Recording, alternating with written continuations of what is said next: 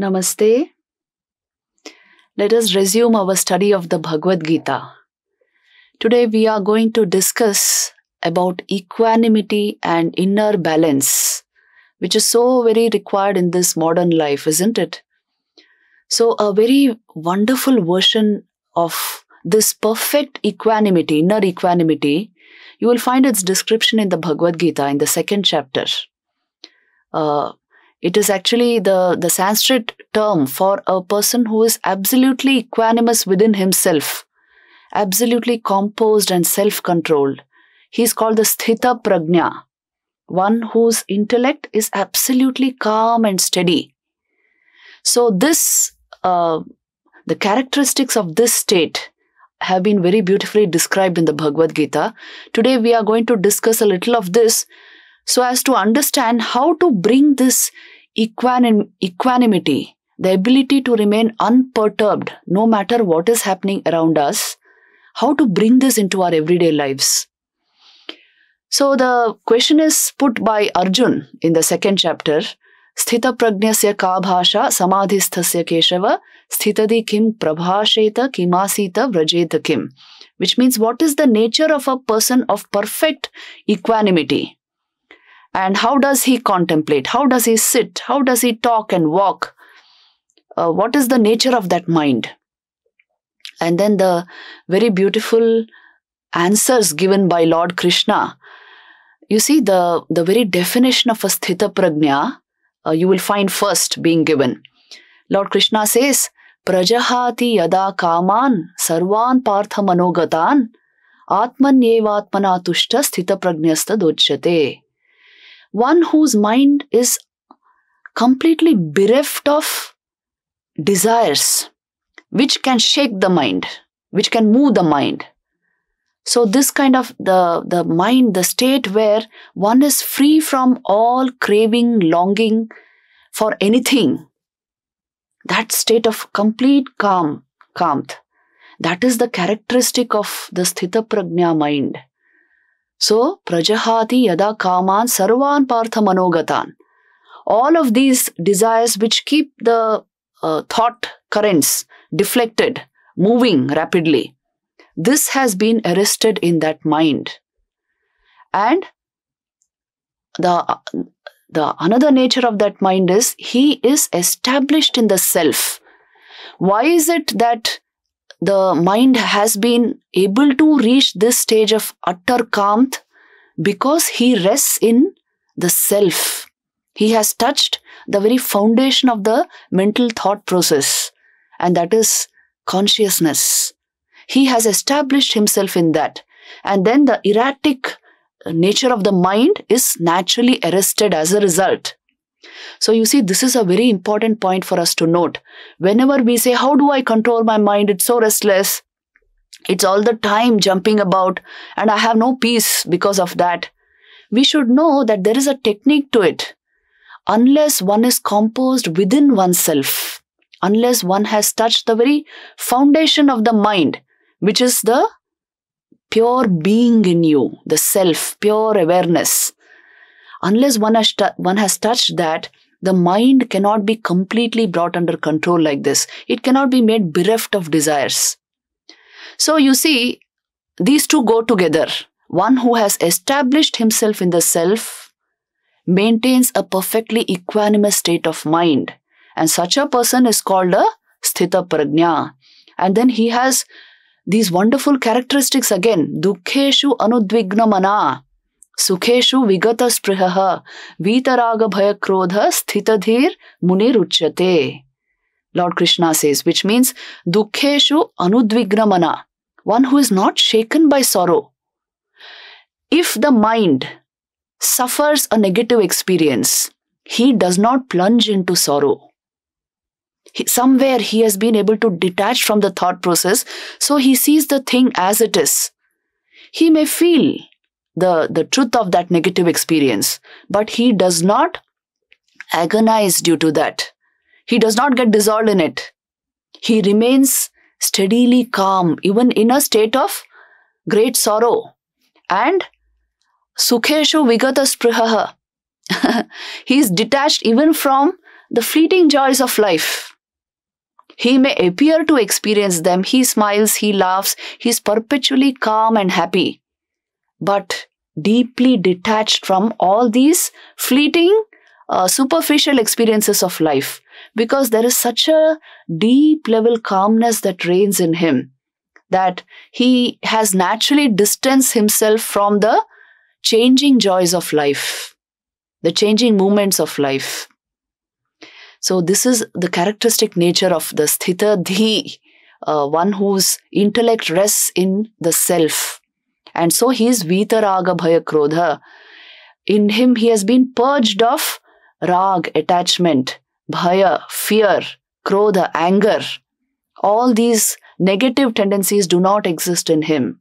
You will not find him sharply retaliating. You will not find him distressful or distasteful. You will not find him angry, and you will not find him lusting after something. He has quelled his passions. He has found the deep core of pure existence. So how will he give in to all this? So Vita Raga Bhaya, he has no fear. His natural nature is he is fearless. In fact, he alone is able to enjoy life because he is free of attachments, he is free of fear, he is free of anger. When you are enmeshed in these, tell me, how can you enjoy life? So that is why one whose intellect rests in the self, one who is well established in self-knowledge, he is the sthita prajna. Prajna is the higher intelligence, or you can say awareness itself.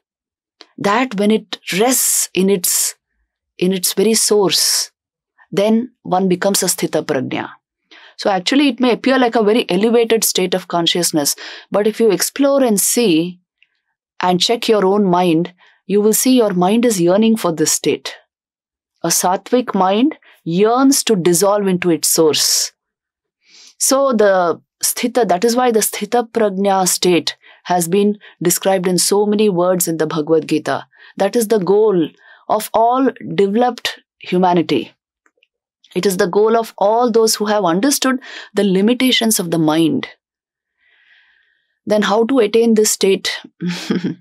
So for this also, the answer is given in the Bhagwat Geeta itself, in the same chapter. How to attain this state? What is the first steps we should take? So what appears to be the siddhi of the siddha will become the sadhana of the sadhak, which means the characteristics which the sthita prajna shows, they are to be practiced in our life. So that is why Lord Krishna says, Yada samharate chayam kurmonganiva sarvashaha indriyan indriyarthebhya tasya prajna pratisthita. One who has withdrawn from the mere sense life and its impulses, the merely superficial life of contact between sense and sense objects. One who has withdrawn from that. How? As a tortoise withdraws its limbs. It tucks its limbs under its shell. So also one who has withdrawn from the mere sensate level of existence, he gets this capacity to illumine his intellect with the knowledge of the self, to establish his intellect in the self. He spontaneously gets this. See, the great mischief makers are our senses. Check this out and see in your own life. We may be blaming other people, but the actual fact is our senses are uncontrolled. And it is very clear in the Bhagwat Geeta. In fact, this is the message of the Bhagwat Geeta. Vashehi yasya indriyani tasya prajna pratisthita. One whose senses are under control, his intellect is well established in the self and not otherwise.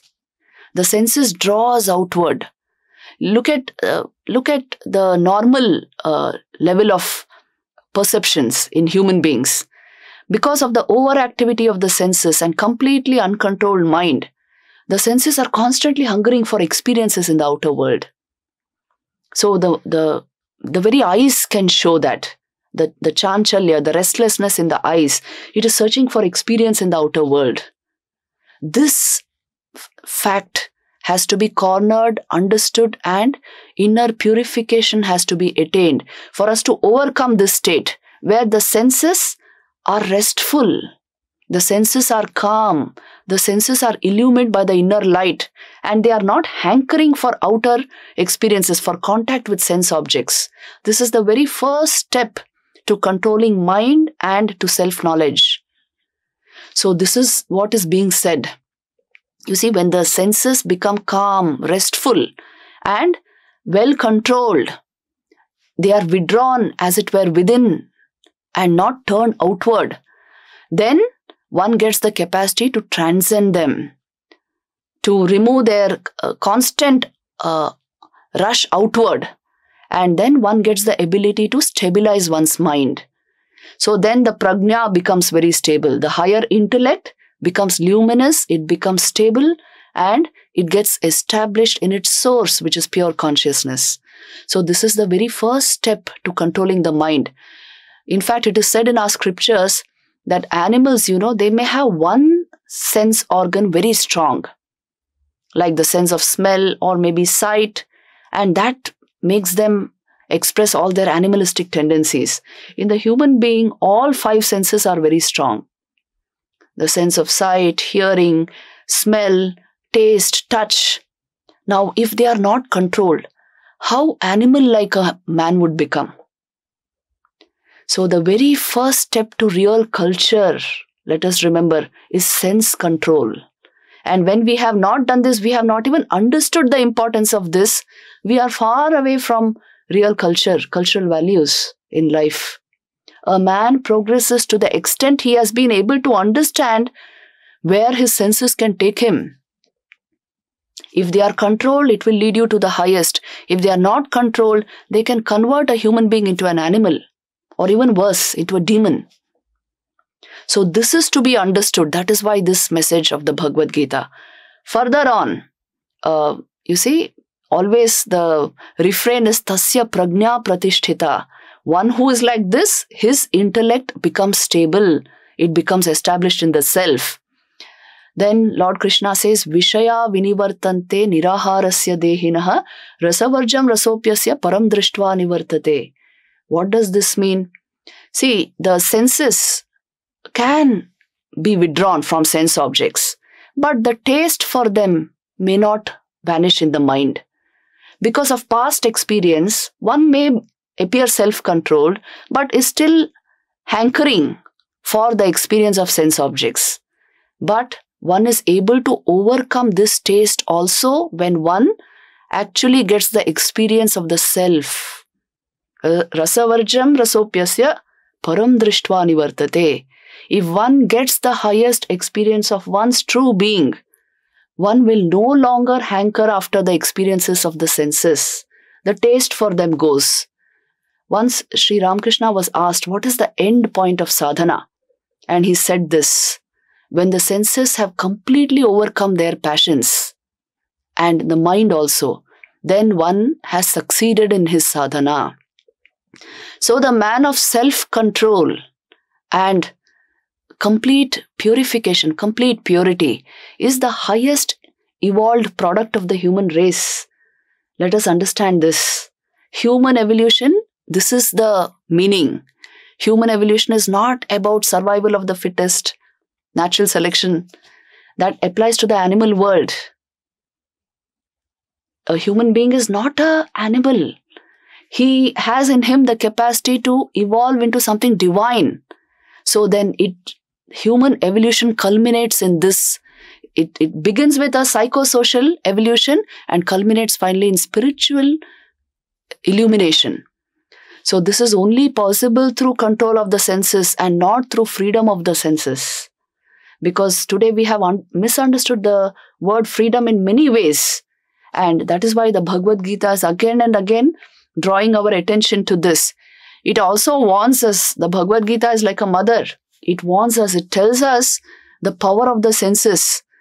You see, this particular verse in the Bhagwat Geeta, Indriyani pramathini haranti prasabham manaha tani sarvani sanyamya yukta asita matparaha. This is very significant. It is telling us, Indriyani pramathini, the senses are turbulent by nature and very forceful, strong. Haranti prasabham manaha. By force, they will carry away your mind. Tani sarvani sanyamya. That is why keep them controlled, keep them in check. And yukta asid. Then you will get the capacity to connect with your source. That is the meaning of yukta. One who is joined to his source, as it were. And to him, to such a one, he will be matparaha. He will be immersed in my divinity. He will be immersed in me, Lord Krishna says. So the word yukta is used again and again in the Bhagwat Geeta just to tell you deep inner connection of your mind with yourself is required for the stability of the mind, for the control of the senses. You begin by controlling the senses, but then gradually you will see it is to do with stabilizing your intellect. If that stands on a very stable platform, then you can function marvelously in this world. Today, when we ask the secret of success essentially lies in building yourself, in understanding how your system works and using it towards your goals in this proper manner. And as long as we give a completely free rein to our senses and mind, when we ourselves are uncontrolled, don't think you will achieve success anywhere in life. Because a man who is not in control of himself, what can he ever control in life, tell me?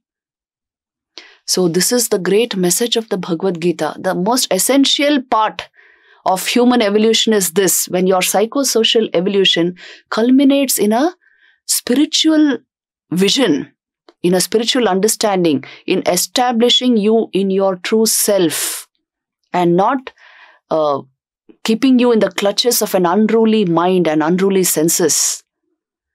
So this is the very culmination of human evolution according to the Bhagwat Gita.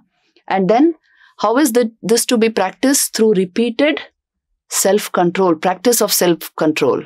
That's why the Gita has verses like Ya Nisha Sarva Bhutanam Tasyam Jagrati Sanyami Yasyam Jagrati Bhutani Sa Nisha Pashyato Mune, which means that which is day for ordinary people, that is night for the yogi.